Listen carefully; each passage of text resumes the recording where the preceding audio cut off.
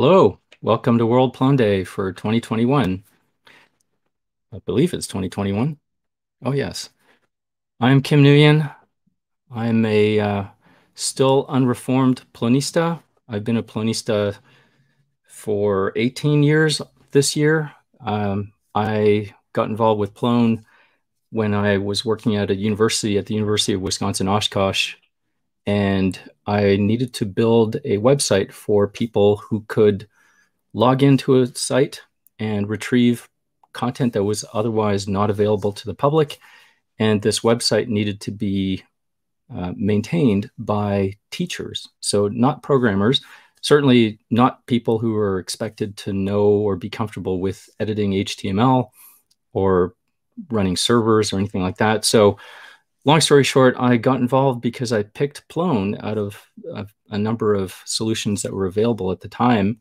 This was in 2003, and it was so successful. The project was so successful that I was able to convince the entire university to switch over to using Plone.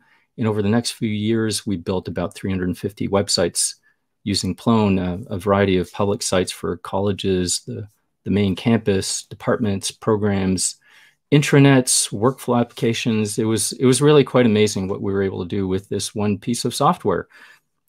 So today, what I'd like to talk to you about is some of the ways that nonprofit organizations who usually don't have a lot of money can use Plone in a way that allows them to not only present a complementary public face to the world, but also put out news items, put out calendar events of things they might be organizing. So fundraisers or meetings, board minutes, things like that. As you can imagine, the Plone Foundation uses Plone. So plone.org has all of those elements. And so nonprofits, what are the other things that differentiate nonprofits from, say, corporations? In addition to just not usually having a whole bunch of money to throw at a problem, nonprofits are usually run by volunteers. And one of the things about volunteers is they can come and they can go. One of the most important things, as you can imagine, in running any long-lived website is the ability to make it easy for new people who are joining the organization to understand how to use some piece of software or some system that that the organization wants to continue using institutionally. And so the ease of use is something that is really critical for volunteers. And so is the simplicity of managing the software.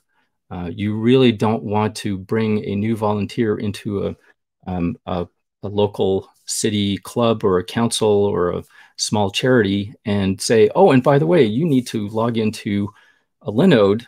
You have to use SSH. You have to generate your public and private key pair, and you have to SSH into the machine, and you have to run this thing on the command line. You really don't want that. So Plone really hits many of those points. Primarily, it's inexpensive. It's basically free as in beer. And of course, it's really easy to use. So once somebody sets up your Plone site, all you have to do is just log in. There's a login panel. You can log in, and then suddenly you can start editing the parts of the site that you're supposed to edit. And you can publish content, and it's really as easy as clicking a button and saying publish.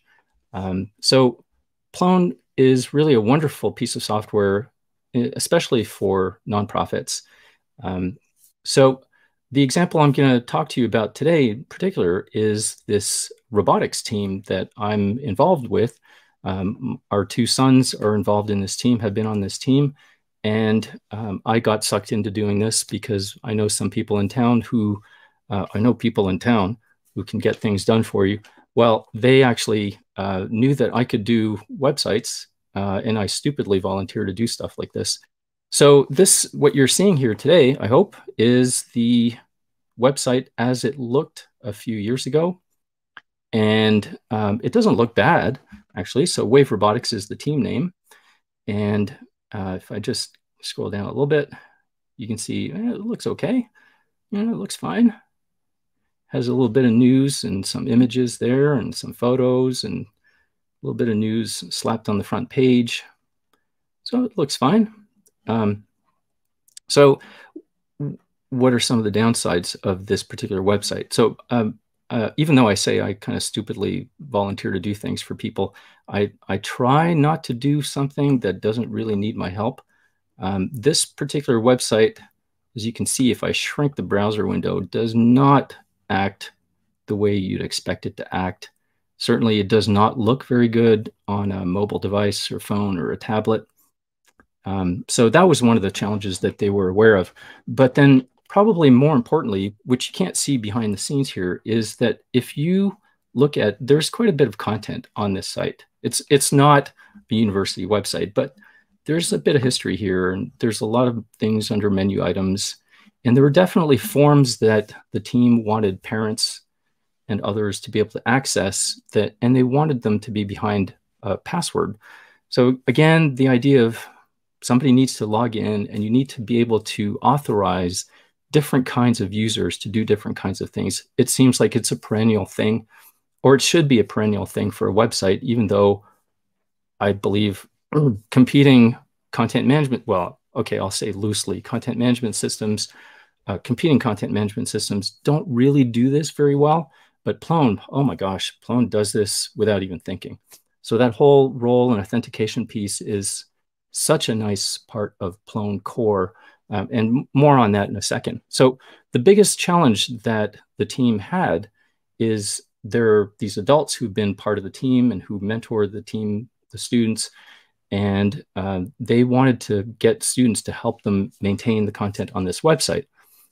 As it turns out, when I happened to say to one of the lead mentors, hey, let me show you this Plone web content management system that I really like, and you can tell me if it's at all useful to you. And so I went to demo.plone.org, which I hope you're familiar with. You can log in as a manager, and then you can do a bunch of things. And the moment I went to the login page and I said, did you see that, by the way? Let me log out again. That was too quick. So when you log in to Plone, you can log in as a manager or editor-in-chief or an editor, any other kind of category of user or role that you'd like to create. And the moment I showed this person this login page and I explained the ability for us to manage who can do what on different parts of the site, she said, sold. I want this. Because the solution that they had, this thing, which is a proprietary content management system that comes with a calendaring and file management and photo management system, just did not have that ability for them to say, hey, student, would you like to help us maintain the website? The only way they could do that was to give the student the same login power as the site owners, as the lead mentors, the adults who've been managing the team from year to year. So as you can imagine, the owners of the site, the lead mentors, decided we really don't want students being able to go in and see everything and possibly damage or delete things. And so they just did not involve students at all in the maintenance of the website content. So when she saw the login for Plone and heard that you can create users and you can assign them to different roles and groups and then give different groups or roles the ability to edit different parts of the site, she said, this is really what we need. So I got roped in. Well, I kind of did it to myself again. And so the end result was this Plone site, this Plone 5 site. It's actually Plone 5.2 running on Python 3. And it lets students log in. And I'll tell you a little bit more about that. So as part of the effort to help the marketing of this robotics team, we have what we call a sub-team for different parts of what the team does. And so there's a sub-team that assembles a robot. There's a sub-team that creates the CAD drawings. There's a sub-team that manages designing and building of the electrical components. There's a driver. There's a pit crew. So anyway, there's a whole bunch of different sub-teams, but one of the sub-teams is all about marketing. And so I wanted to help them get going on what are some of the things that you might want to do if you're responsible for marketing an organization, a nonprofit, or eventually if some of these students get jobs in the business world, they might end up in charge of marketing for their company.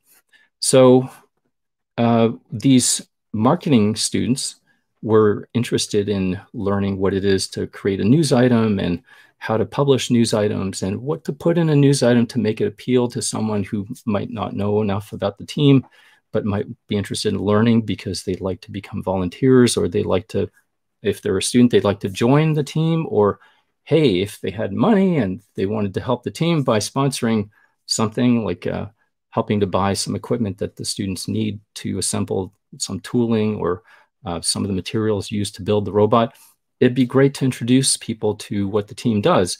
So some of the things that we ended up doing is allowing these students to log into their Plone site and then create news items like this one and edit the news items. And then once we felt comfortable that they were careful and they could word things appropriately, it felt good enough that we also gave them the ability to publish the content without needing one of the mentors like me to review it. Although they still ask for us to review it, it's nice that we can allow students to log in to their Plone site, and then in the news item section or in the blog post section of the site, they have the ability to create content and review it and then publish it. So that level of authorization and group and role management is something that has been part of Plone since the beginning, and it's one of the obviously key differentiators between Plone and other content management systems out there. And I believe, and I could be wrong, but I believe WordPress is still pretty much like that. Once somebody can log into a WordPress site, they pretty much have the run of the place. And it may not be the thing that you want to do. It certainly makes it harder to feel comfortable with the delegation of content management and content editing, content publishing. So again, it's one of the big strengths of Plone that is in Plone Core. It's in the box. So a little bit more about this website. As you can see, I'll just give you a little bit of a tour. You can see at the top here, we've got in the portlets, we've got the Google Calendar, which is what the team uses. It's a shared calendar. We have a news portlet, pretty standard Plone. Reminded of something that Dr. Evil says, pretty standard, really. Blog posts, and then a navigation portlet that shows you what else is in the site. So these are different folders that you can then navigate to, so you can look at the blogs. Pretty standard, really. Okay, all right. Zip it. Okay, I'm just going insane here. So other parts of the site, information about the programs that the team is involved with. So there's different levels of the robotics team here. Anyway, my job here isn't really to promote our team, although if you have a lot of spare money and you'd like to sponsor something with the team, I'm sure we'd be very pleased to put your name up in lights here on this page.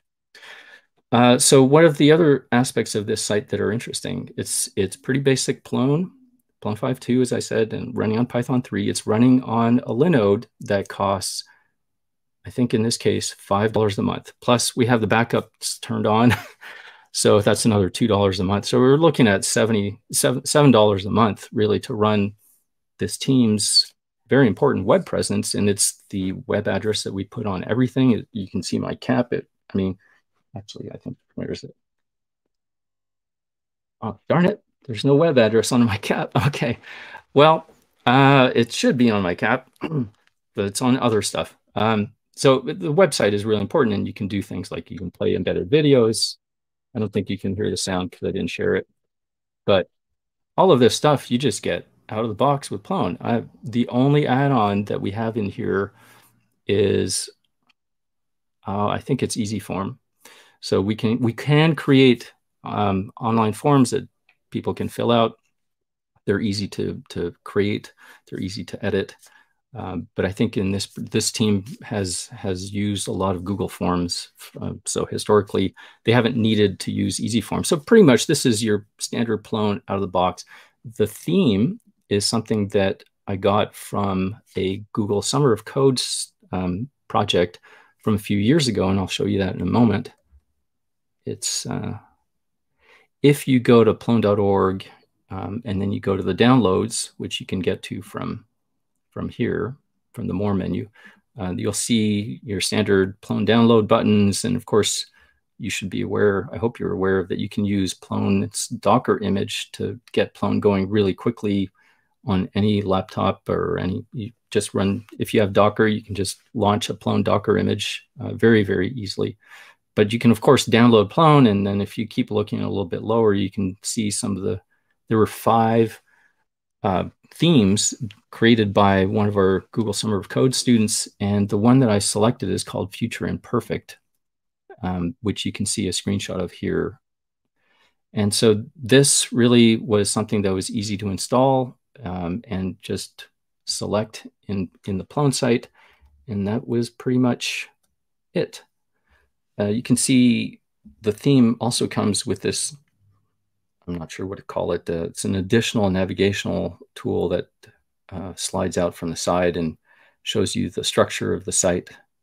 So now that I think about it, I probably didn't need the navigation portlet, but yeah, there's a couple of little quirks in the theme, but overall, hey, it's not bad for something that took just a few minutes to get going. And the portlets are pretty standard. It's easy to share. Google Calendar actually gives you a little embed code that you can insert into a static text portlet and then display it in the column you'd like.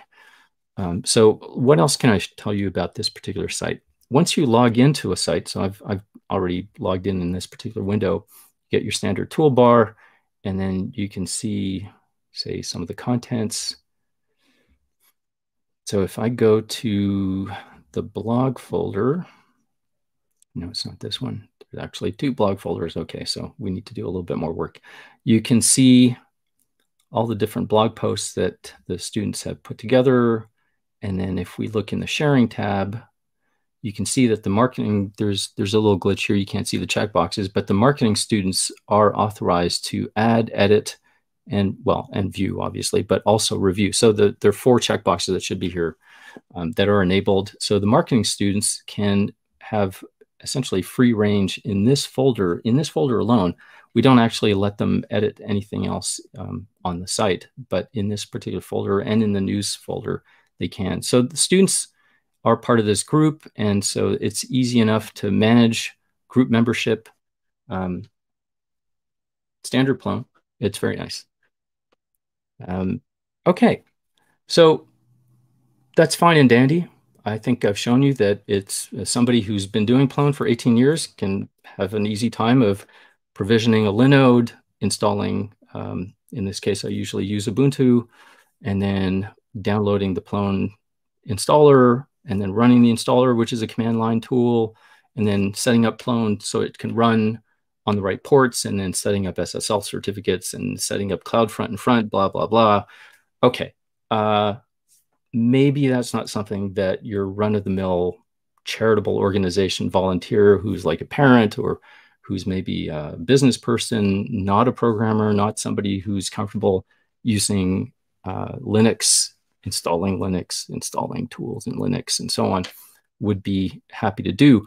So this problem is something that I feel is important to Plone to make it approachable. So Plone itself, as a UI, terribly approachable. You know what to do. You get the right buttons and you click on them and it does things. And it's pretty easy to figure out what Plone does. The control panels are beautiful and easy to find. And you can do tons of things like these content rules. Okay, but how do you set up your own Plone site? And back in December at the Plone conference, the 2020 Plone conference that was held online by volunteers, but also I was going to say, okay, I'm not going to talk about that. But we did this great online conference, and one of the talks I gave was about this concept I came up with for my talk, which I called Plone in a Box. Why do I call it Plone in a Box? Well, we talk about, in the Plone community, we talk about how Plone has all of these features in the box. They just come with it. And it's one of the great selling points of Plone. It makes it so easy to sell Plone. You want something? Oh, it's probably in Plone Core. Other competing content management systems, you got to do everything through add-ons. I mean, you got to sift through all the add-ons. You go, do I need this add-on? Is it that one or is it that one? And you know that those competing platforms have these terrible security problems, because even if their core piece of software is well designed and is secure. You've got to pollute that core product with so many add-ons, and they're all vulnerable. Eventually, one of them has a vulnerability that allows somebody to come in and just take over the whole thing. And you really don't want that. Anyway, let's play nicely here. Plone doesn't have that problem, but and so Plone is great. It's approachable in that respect. You know what you get. It's going to be secure. You don't have to worry about figuring out all the different add-ons that you need to put in to make it do something basic. Obviously, there are lots of add-ons you can add to Plone. You can write your own. You can write your own integrations to other backend systems, but you don't need to. If your standard use case is like that of a nonprofit or a charity or a school or even a business or an intranet that you want to run, you can pretty much install Plone on a server and use it the way it is out of the box. But as I was telling you, the ability for somebody to create a server, well, nowadays we do everything in the cloud, right? Who's going to run a website off the computer on their desktop? Well, maybe some people might, but you don't have to. And usually, if you're serious about making your website visible or accessible to others, and you want it pretty speedy, you probably don't want to do it from a home network. So you probably go to a number of cloud providers. That would be Amazon AWS. It would be Linode or Rackspace or DigitalOcean. Or if you're crazy, you might want to use Azure from Microsoft, Erico. Or you might be kind of weird and want to use Google Cloud Platform. Geez, I hope nobody's listening to this. So let's say you want to use AWS or Linode and DigitalOcean. Those are really nice tools. Well, you can use Plone in a box. And so let me show you what Plone in a box does. We have this GitHub repository, which is at github.com/collective/Plone in a box. And this is a very easy way for you to provision a server and have Plone running on it seriously, in about 5 minutes. It's actually less than 5 minutes if you use Amazon AWS. It's maybe 10 minutes if you use Linode. And once we get it working on DigitalOcean, I think it'll be on the order of 5 minutes. 5 minutes to create a cloud machine and to have Plone ready running on it with a few add-ons that I think are useful, particularly productive, and have it running for you so that you can start adding content to it within a few minutes. So the instructions I've got here, actually the markdown instructions here, I open it up in this tab, and you can see we've got full instructions in here that talk about how you can set it up. And really, the short and long of it is you get Plone, you get your virtual machine, you get Plone, and you get these add-ons already installed, which are pretty easy to configure. And so there are some things that Plone in a box will not do. It's meant to get you up and running quickly. It's not meant to be a production-ready server, but you can make it production-ready if you can do the following things. They're not complex. Well, okay, I say that because I've done these before and I'm pretty comfortable with servers. But if you don't know how to do it yourself and you can't find help in the Plone forum, I'm sure that, I'm sure that if you ask in the Plone forum, people will help you. But eventually what I'd like to do, and I'm not the only one in the Plone community who would like this, we would like to make it really easy for you to go from having your Plone in a box ready for you to play with and add content to and show your family and friends or your colleagues how they can do it, how they can join in and edit content easily with it too. But to go from there to making a production server, we'd like to have a very easy path for you to follow. But more on that in a few minutes. So as I said, you could start off by, say, choosing Amazon AWS or Linode. And the first example I have described in here is if you were to use Amazon AWS. So I know you're going to ask me, how much does this cost? Well, for 5 easy payments of $49, no, it's going to be inexpensive. If you get something like the smallest Amazon Elastic Compute Cloud instance, it comes to under $10 a month, maybe $7 a month, something like that. So it's a little bit more expensive than Linode's cheapest plan, which is about $5 a month. But if you're familiar with AWS, it's easier to use AWS. So essentially, you create an AWS account, and I've got a whole bunch of screenshots in here so you can follow along. You use the basic plan, so you don't need to pay for it up front. And then, well, let's just keep scrolling. You log into your AWS console, and then you essentially search for an image, which is called Plone in a box. And you say you want to install that image. So this is pretty much, this is a sort of screen by screen play of everything you'd have to do, but it's not complicated. And literally you search for the thing called Plone in a box and you click select. And once you go through a couple of next screens, which again, you can leave all the default values, you click launch, review and launch, and then you wait about, well, 3 minutes. And you have a Plone site running at the end of it. So I'm going to keep scrolling here, and then you can view your Plone site. And there you go. Wow, it was even faster when I was talking to you now. So that's a Plone site running on Amazon AWS. That's a brand new Amazon EC2. EC2 is the Elastic Compute Cloud. That's the name. Amazon EC2 instance with Plone running, Plone 5.2. running on Python 3 with all of those add-ons that I showed you before, and you're off to the races. You can view your Plone site, you can log into it, you can start editing content on it, and it's running in the cloud. That's on Amazon AWS. So on Linode, it's maybe a little bit simpler. It's going to cost you a fixed dollar amount per month. You know, Amazon AWS can charge you a little bit more depending on how much computing you use, how much CPU bandwidth and so on, disk space you use. Linode is a more predictable amount. It's pretty much what you pick.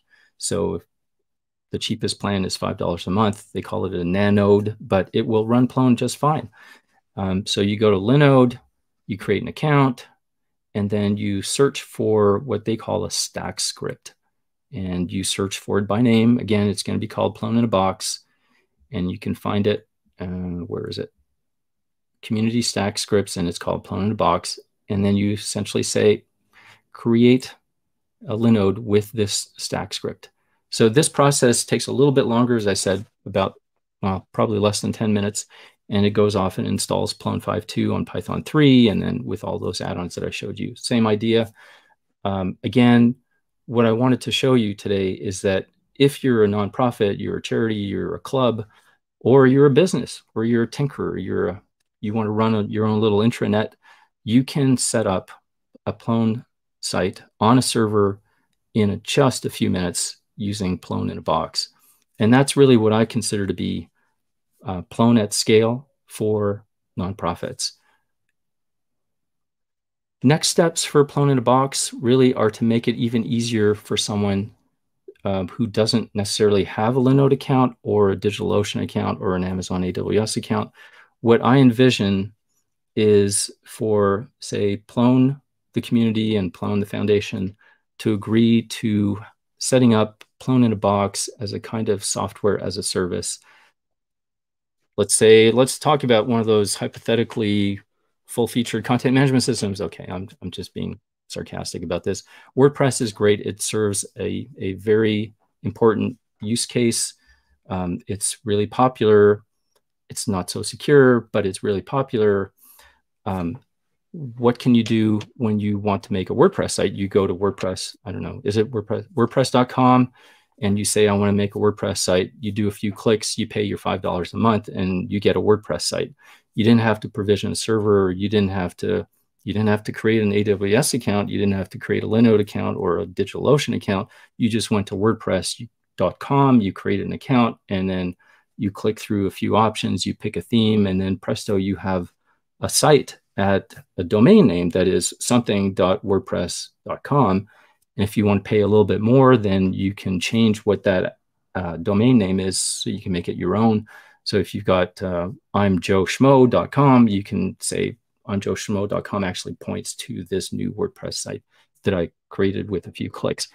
That really is what I see as the future vision for Plone in a Box. I'd love for it to be something that we can create and run smoothly.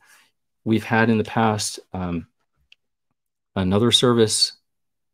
Good Lord. Oh, yes, Cloud. Plone in the Cloud that was created by Enfold Systems, and it seemed really promising. It seemed like a really good idea, but it hasn't lasted, unfortunately.